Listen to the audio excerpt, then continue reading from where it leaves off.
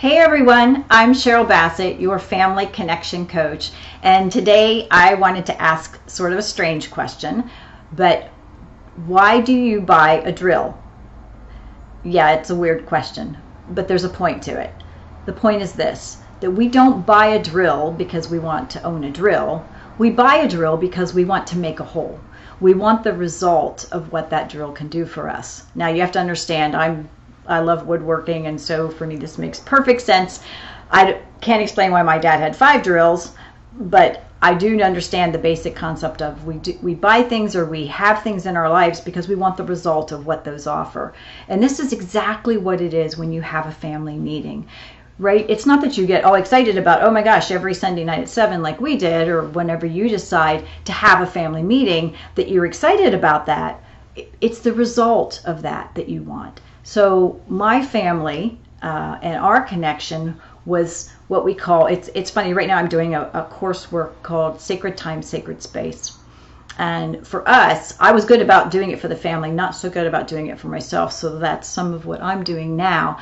But that sacred time for our family was Sunday night at 7 o'clock. We made it about that, and we gave 100% commitment to that because it was important. And I didn't even realize how important until years later. So I want to share just a couple of examples of why that family meeting was not just about that hour that we spent. And sometimes that hour wasn't convenient, but we wanted the result, and that's why we continued to do it. So my son goes to college. He's at Ohio State, and he's actually at the Newark branch in Newark, Ohio. And it's Sunday night. It's almost 7 o'clock, and I call him, and I'm like, hey, David, what are you doing? And he says, well, it's 5 till 7 on a Sunday night. What do you think I'm doing? I'm like, well, I don't know. And he said, well, we're having our connection, our family connection, if you will, with his roommates. Now, trust me, they weren't doing everything that we did on our agenda because our agenda was very specific for our family. But they were sitting down and they were connecting.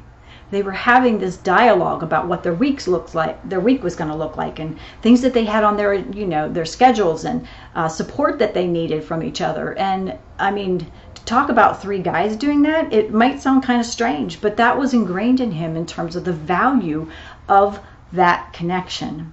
So I already know, right? I don't even have to wonder what he's going to do when he has children of his own. This is the value, right? So yeah, so it wasn't always that we like, oh my gosh, great, yay, it's family meeting time, right? It was the result of that we wanted. And that is exactly, if people understood the value, right? My kids call me every week, sometimes 3 and 4 times a week. It's rare that I call them because they call me, because we're connected, we communicate. They still share their lives with me. When they have challenges or they need input, I'm there for them, they're there for me. That's the connection that we have. If that sounds appealing to you, then I suggest you start having this family connection, and don't look at the sacrifice it might be to carve out that sacred time. Look at what the result will be long term. I always say that if you can't talk about the small things, how will you ever sit down and talk about the big things? This is about having that connection, putting that trust into place, learning how to support one another. That's the value of a family meeting. That's the connection that will connect you for life.